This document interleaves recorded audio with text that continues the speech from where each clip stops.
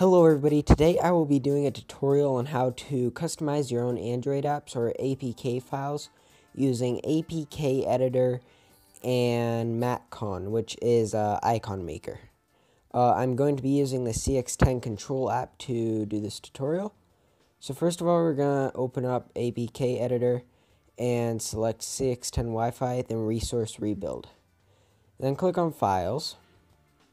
While that's loading, I'll show you the string section. You probably won't ever use this, but you can edit the strings and customize them.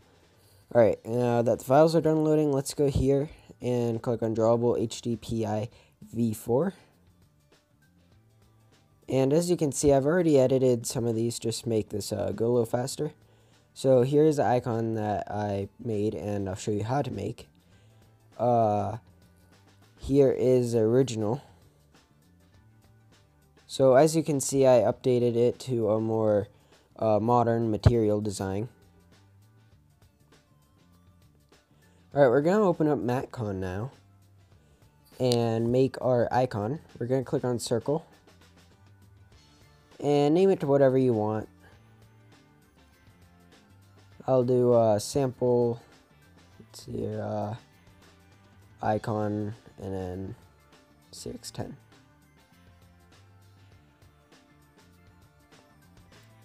Alright, we're just going to use text for this, but you can also add image or clip art.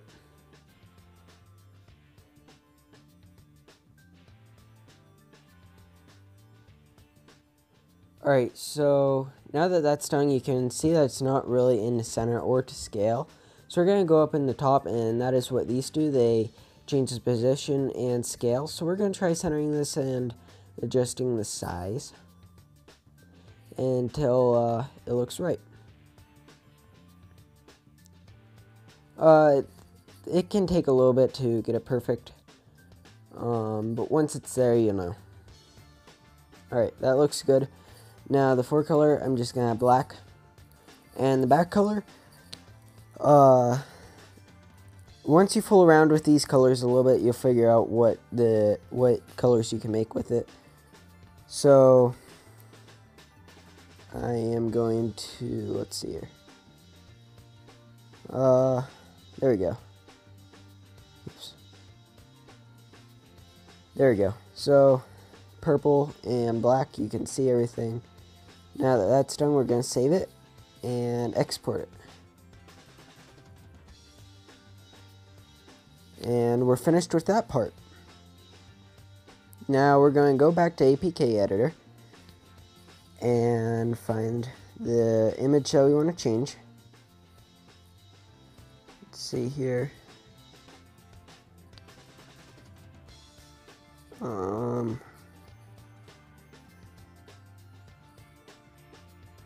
I can't find it, so I'm just going to go back to one that I already made from before. There you go. So that's how you replace the image. It's simple. We're now going to click Save, and it's going to pop up with this. Sometimes it's 1 out of 2, sometimes it's 1 out of 4. It depends how many things that you have changed in the app. This takes a little bit of time, and once it's done, you're going to want to click Remove.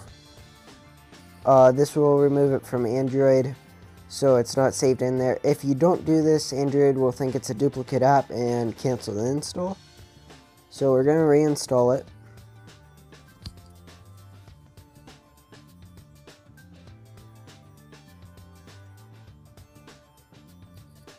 And open it back up.